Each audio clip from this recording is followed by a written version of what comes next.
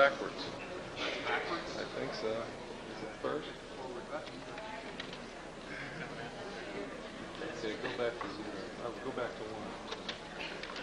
Is that one? Okay, go to 1. That's the last one. Okay. Should be number 2.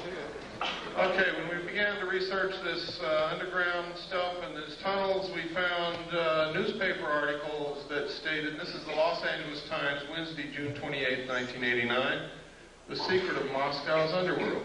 Moscow also has tunnels under it, as does much of the Soviet Union. And next slide. Next. This is the Dulce, New Mexico area. Let me get my little wizard zip gun here. This is the small town of Dulce, New Mexico. Everybody is making a big mistake calling this the Dulce base, the Dulce underground base, the Dulce papers, the Dulce this, the Dulce that. It causes confusion. I don't know how many people have gone to Dulce, New Mexico, walked all day around that little town, and have come back and said, there's nothing in Dulce, New Mexico. And they're absolutely right. There never was. Except some very nice people who are terrified. North of Dulce, however, there is an area called the Archuleta Mesa, up here. Under this mesa is an underground installation of immense proportions. Up Seguro Canyon here, there's an area right in here where there are 400-foot cliffs, out of which people who have gone on expeditions that knew exactly where the base was, because they came and talked to those of us who know and found out where to go, have gone up to these peaks across Seguro Canyon from Archuleta Mesa and observed the mesa and these cliffs and the surrounding area. They have seen UFOs fly over this mesa. They have seen them stop over the mesa and showers of sparks come down. Nobody knows what it means. They have seen craft fly in and out of this 400-foot cliff area here. They have seen strange marks on the ground from the air. They have reported during the night hearing what sounds like CB radios or police radios coming from in this area. And I'm sure you've all heard what that sounds like. But there's nothing up there. There's not supposed to be anything up there. The old-timers who live in the area will tell you that, and that's on the Colorado side up here, the old-timers who live up here on the Colorado side, will tell you that back in the 50s, there was a logging road built up in there, and logging trucks went back and forth every day, but they never brought out any logs. Next slide. This is the Colorado side of Archuleta Mesa. Here's the logging road that they built. You can see it. Went all the way up here and then up into the mesa. It's not being used now. This is all under the Jicarilla Apache Indian Reservation, and Archuleta Mesa is considered to be their holy land, their holy ground. It's an excellent security proposition for them. They didn't have to build fences or anything. The Indians keep people away. The Indians see the strange lights and the craft flying back and forth, and they attributed this to their religious beliefs that they have seen all through their history, that it's in their writings, in their tales, in their stories. You can get some of the most incredible stories about UFOs from American Indians, when they will talk to you. Next slide, please. These are some more of the photographs from the Rand Symposium. Next. Oh, let me see. This is a page from an Air Force textbook. Space, let me see. I forgot the name of it. I think it's Physics and Space Technology, I believe.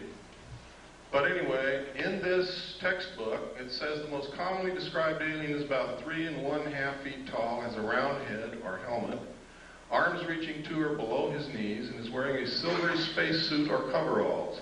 Other aliens appear to be essentially the same as Earthmen, while still others have particularly wide wraparound eyes and mouths with very thin lips, and there is a rare group reported as about 4 feet tall, weight of around 35 pounds, and covered with thick hair or fur, and in parentheses they have clothing with a question mark. Members of this last group are described as being extremely strong. Human fear and hostility. It says, besides the foregoing reasons, contacting humans is downright dangerous. Might be one reason they want to keep themselves secret if they're really here. Now, this is a textbook. This is a page out of a U.S. Air Force Academy textbook. Next page.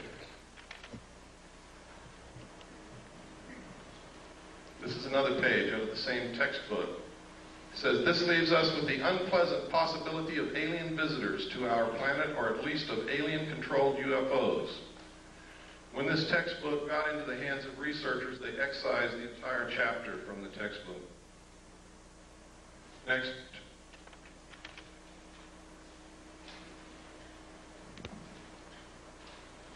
See if the name is on here. Nope. Okay, next.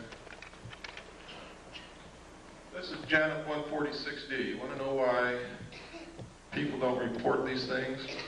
Want to know why more airline pilots don't speak up? Why more captains of ships don't speak up? It's because of Janet 146, Joint United States-Canadian Communications Instructions for Reporting, and notice it says vital intelligence sightings. Now, in this regulation, it says, if you make this report, you can be thrown in jail for talking about any of the information in the report. You can be fined. You can lose your license. But if you don't make the report, it's okay to talk about it. Next. And this just goes through telling you what's in here. Next. Next. Next. Wait a minute, go back to the last. Oh, here we go. Stay on that. Unidentified flying objects. Just want to make sure that you know that this specifically stated in this report that they are to be reported. Next. Okay, let's go through this. Go ahead. And go ahead. We just don't have time to cover every paragraph and all of the pertinent information. Go ahead. Keep going. Keep going. You can see how extensive this is. Keep going. Keep going. This is some footage that I put in here because someplace I get to where I'm going, and they have assured me they will have a video projector, and they don't. So you'll see a little bit on Kennedy assassination here. I use these photographs because this man was extremely human and photogenic and charismatic. So much so that if you hated his politics, you still couldn't help like John Kennedy. Most of the pictures you're going to see came out of this magazine, next, this magazine, next, and this book, next.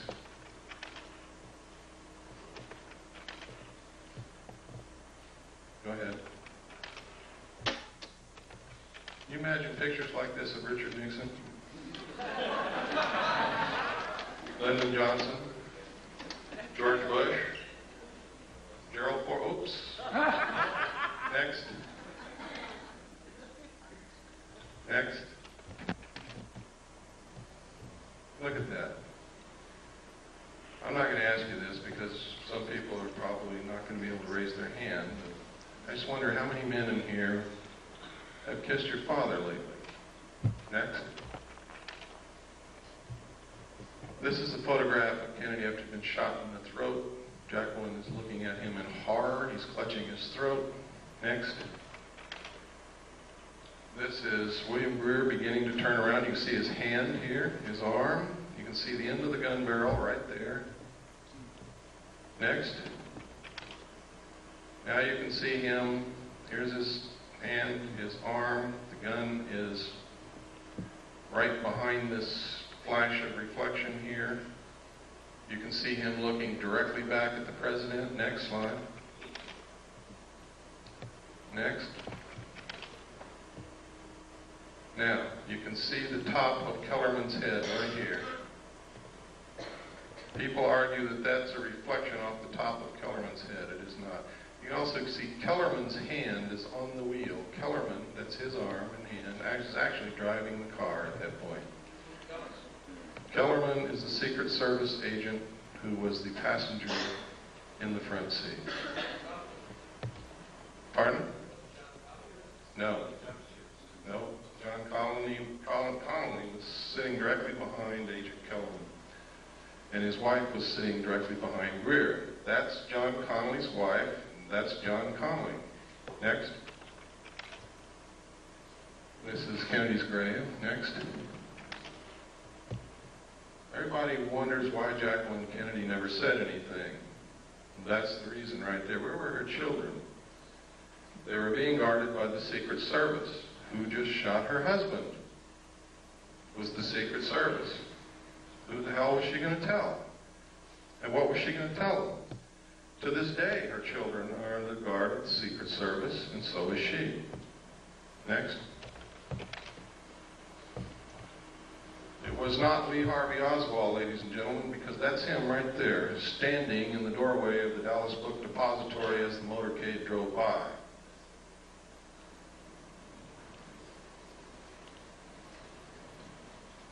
The Central Intelligence Agency has agents in the civilian community writing books and making statements to keep you confused. They will tell you that's not Lee Harvey Oswald, it's somebody who looks like him. What was Jack Ruby's part in? I don't know, but he certainly had a part. Next. There he is again. Lee Harvey Oswald. We have done body proportion measurement comparison. We have studied the clothing. We have studied the jawline, the features of the face. Next. And it is Lee Harvey Oswald.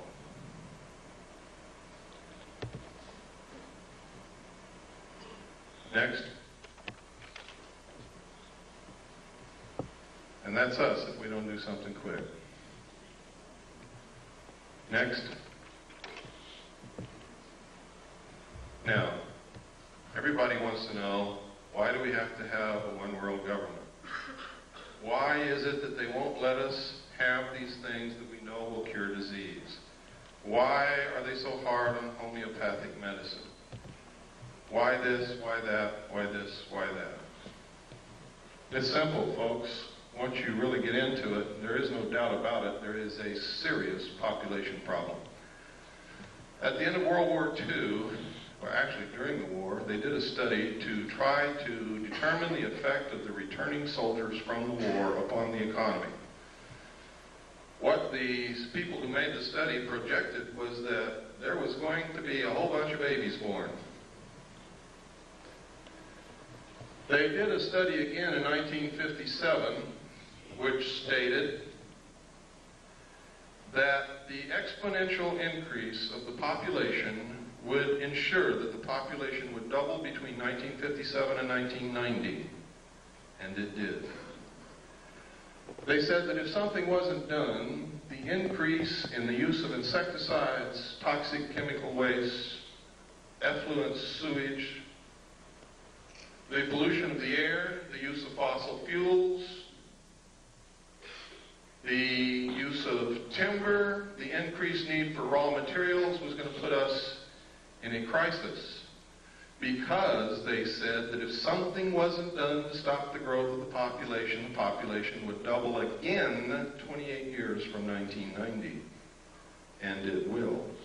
And then we will need twice as many trees, twice as many homes, twice as many cars, twice as much oil, twice as much food, twice as much everything.